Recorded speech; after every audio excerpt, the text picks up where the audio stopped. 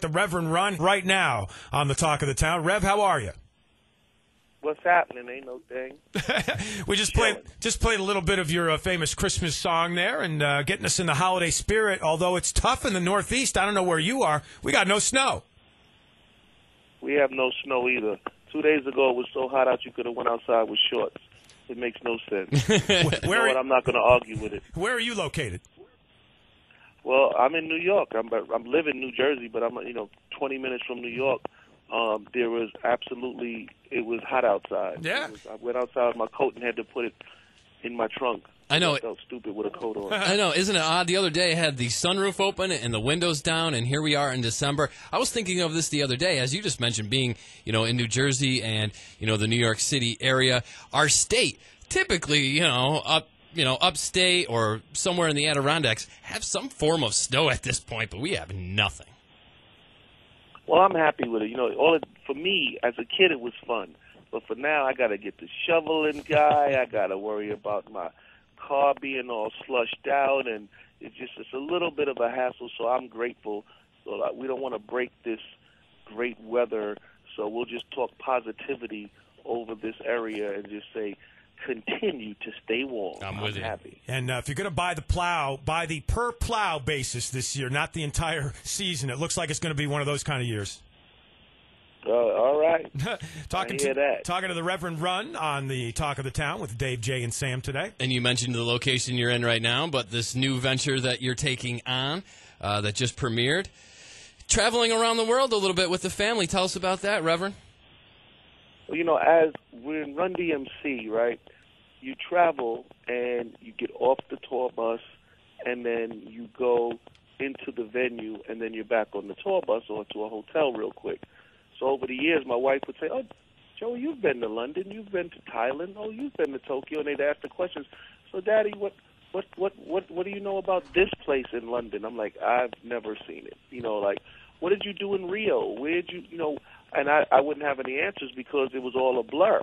From touring, you don't really get to see the town. So I was like, all right, let's all go to these places. And then another conflict happened. When we got to the places, I wanted to chill by the pool, and everybody had a different idea what a vacation is. I'm trying to order a pot of coffee, room service. My wife is trying to go to a coffee plantation in Jamaica. So thus the conflict begins. We get to Dubai. I'm just trying to check out the cars. She's looking at camels. I'm like, this is, and then another conflict. They call a place Dubai. I'm thinking it should be called Don't Buy. She's trying to buy everything. I was like, Dubai or not Dubai? That is the question. So it was like a little bit of conflict with the fact that I really wanted to chill, and it didn't happen that way because happy wife, happy life. Mm-hmm. So they got me out looking at minke whales in the middle of Iceland, and so it's so cold in Iceland, the whales don't even want to come peek their head up above the water. So, we're out in there for hours waiting for one whale, and the whale looking at me like, it's cold. I ain't coming up there to look at you, man. So we had a little bit of conflict trying to figure out what we should be doing, but I did what I was told. So in the end, they dragged me around, and I got to see everything that I didn't see, so I guess it was for my own good. And you mentioned some conflict there, but it is with your family, and you are a well-rooted family kind of guy. What's it like, bringing your family along on some of these ventures that you've been in, the other TV shows that you've been involved with, and now this one? Well, the first show that we had on MTV was called Run's House, mm-hmm. and this is like Run outside the house. So it's always fun, when you can not only be with your family on vacation. It's also, I'm blessed that in this phase of my life I'm working with my family. So it's a blessed situation to be in, to be able to wake up, in somewhere in London, and there is your kids, and they're happy, and they're like, Daddy, let's go out, let's do this. So it's all in all, it was a really fun time, and they learned a lot. I learned a lot that I didn't learn running around with Run DMC. So it was fun. It was an incredible gift from God to be able to travel, create a show, and to see all the places that that was a blur to me.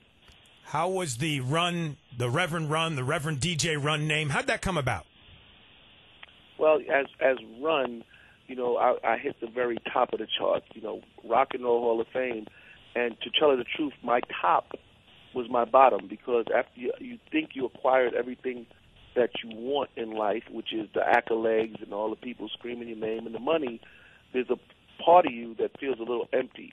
And that part was missing, the spirituality. So you start going to church, and the next thing you know, I got so into it because I'm a pretty passionate guy that my studies continued in church, and I ended up becoming a Rev, not knowing that, my pulpit would end up being MTV, not owning a church. Because next thing you know, I'm showing people, how the gifts of God on my television show by looking at my lifestyle, and it ended up being that, my pulpit is all these different TV shows and showing people healthy family values. We have a book called Take Back Your Family, a message to America's parents, which did really well for me. And my ministry ended up being just talking to people through shows and through Twitter and Instagram and social media.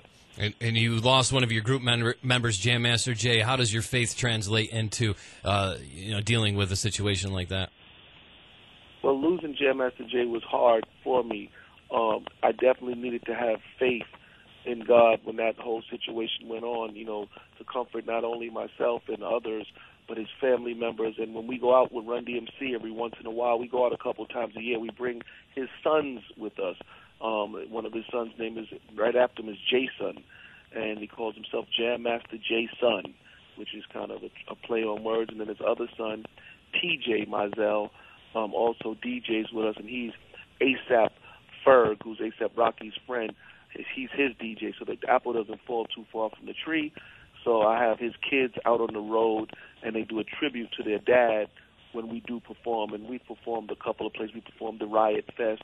We performed at Jay-Z's Made in America, and Ron Howard directed a really good documentary of the Made in America series, and Run DMC performed. So it's giving back to the people and being able to still hold it down, and to have DJs like his sons behind us is pretty cool and fun. And, maybe sticking with your faith a little bit, Run DMC, really instrumental hip-hop group coming up. And I think what is really important is that you guys really didn't use some of the tactics you see today with violence. You didn't rap about guns and drugs so much, but more of the culture and, your art. You have a translation of what you see today? How do you think the industry or just music in general is going? Well, it's like anything. It's just like movies. You can pick what part of hip-hop you want to listen to. You can listen to Kendrick Lamar, whose lyrics are incredible and great, and, Drake has some really fun new ways of rapping when he sings and raps at the same time. I think Kanye West and Jay-Z, they put together an album that was pretty cool. So you just have to pick and choose what you want to listen to, but there is some stuff out there that's worthy of a listen. You just have to find what in rap you do like. So for me, it's like anything else, like picking a movie or picking where you want to hang. Because you have choices, and I'm grateful to be a pioneer in the rap industry, and I'm thankful for some of these guys that are out there now still carrying the torch. Yeah. Now, you mentioned Drake. Have you heard President Obama doing Hotline Bling, by the way?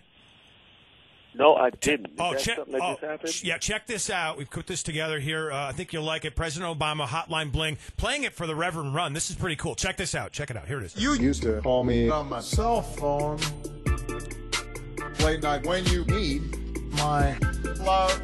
Call me on my cell phone late night when you need my love. And I know when that hotline bling, that can only mean one thing. How about that, huh? I know y'all put that together. It's tricky to rock a rhyme. That's right on time. That was definitely very tricky how y'all put that together. Reverend, thanks for your time. Best of luck with Rev Runs Around the World coming to the Travel Channel. Yep, Travel Channel Wednesday nights at 10 p.m. Travel Channel.